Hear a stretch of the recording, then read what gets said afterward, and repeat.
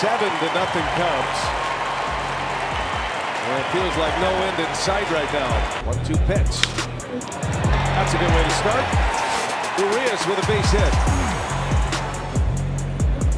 Yelich takes a ball. All right. A single and a walk. Let's see if the Brewers get right back in this. 3-1 ball. Narvaez draws the walk. The bases are loaded. Go way inside. A tally on the board.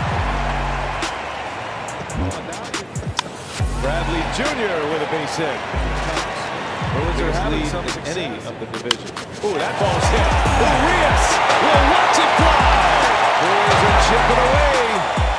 Two-run home run for Urias makes it 7-3 comes. Don't go anywhere. That's down the line. Oh, knocked down by Sogard. Another against the Phillies. Slow roller, tough play. Arrieta pounces, throw to first, and it gets by. And two will score. 2-1. Taylor in the air, left field, hit pretty well. Back on it, Peterson over his head off the wall. There's deals, and that's through. A base hit.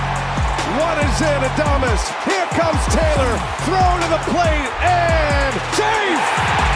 The Brewers lead. Oh, what a slide! Wow. Boy, how about Jace Peterson? Lefty versus lefty. Craig Counsell leaves him in there in a big spot. That's down, base hit.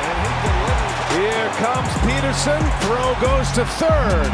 Another run is in. It's 9-7. A 1 pitch. Oh, look out. Almost got him. Did it get him? It did. He hit him. And another run will score. What's going on out there? Adames in the air, right center. Ball's hit well. Marisnik on the run. And it is up and out. It's a grand slam. The first of the year for the Brewers. Had a day.